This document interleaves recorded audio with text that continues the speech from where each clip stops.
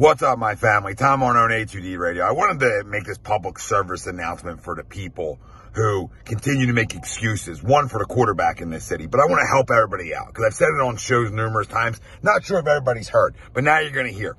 You know what greatness does, especially at the quarterback position? It's like Jesus, all right? It's like Jesus. The heavens are open, the skies are open, and here comes Jesus to save you all. That's what greatness does. It saves head coaches. It saves general managers. It makes owners look smart. That's what great quarterbacks do. They save people's jobs. So please, people, don't tell me because Jalen Hurts is around an idiot Nick Sirianni that controls him getting better or being great. Because if he was great, he would save Nick because players play at the end of the day.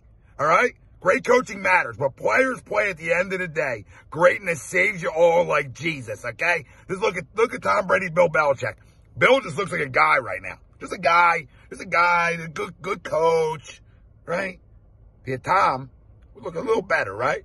A little better, huh?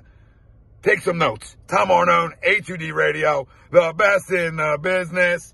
No notes.